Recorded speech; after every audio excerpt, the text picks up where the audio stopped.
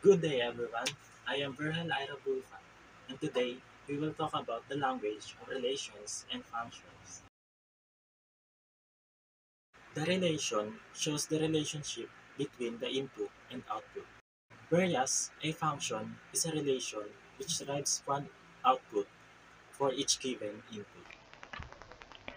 Here we have a problem. Let E is equal to set 1, 2, and 3, and F is equal to set -2, -1, and 0, and define a relation T from E to F as follows. For all ordered pair XY, an element of E cross F, and ordered pair XY, an element of T, means that x minus y over 3 is an integer. So what we have here is letter A is 3 t 0, or in other words, is 3 related to 0. With this, we just need to substitute these given numbers. We will have 3 replace our x and 0 replace our y. So it will be 3 minus 0 over 3 minus 0 is equal to 3 divided by 3, which is equal to 1. 1 is an integer, meaning that it doesn't have decimals. So the answer is yes. 3 is related to 0 because it satisfied the given rule here at the top. Here. Next, we have, is 1 related to -1? Let's find out. Just like what we did previously, we just need to substitute the given. So we will have 1 as x and -1 as y. Then follow the formula given.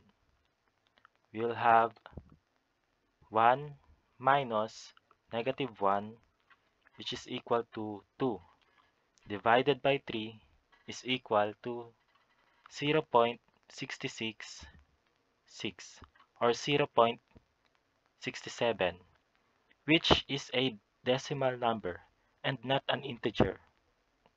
So the answer is no. 1 is not related to -1. Another one. Here we have is ordered pair 2 and -1 element of T. So again, just substitute. We'll have 2 minus -1, which is 3. 3 divided by 3 is equal to 1. So the answer is yes. Next is ordered pair 3 and -2 element of T. Again, substitute. We'll have 3 minus -2, which is equal to 5. Then divide 3. We'll have 1.666 or 1.67. This is again a decimal and not an integer, so the answer is no. Letter B. Write T as a set of ordered pairs. So here, we just need to pair the numbers that satisfies the given rule here, those that resulted in integers. So we have T is equal to set of ordered pair 1 and -2, 2 and -1, 3 and 0.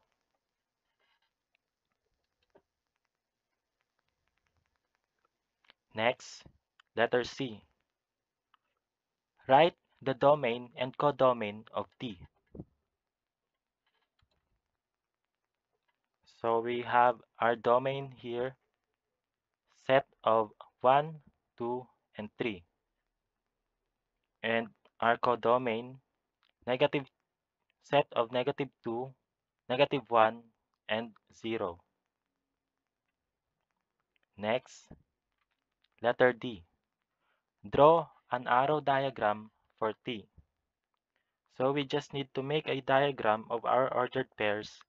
So we have our domain here on the left and our codomain here on the right. So we have 1 and negative 2, 2 and negative 1, 3 and 0. That is all for this topic.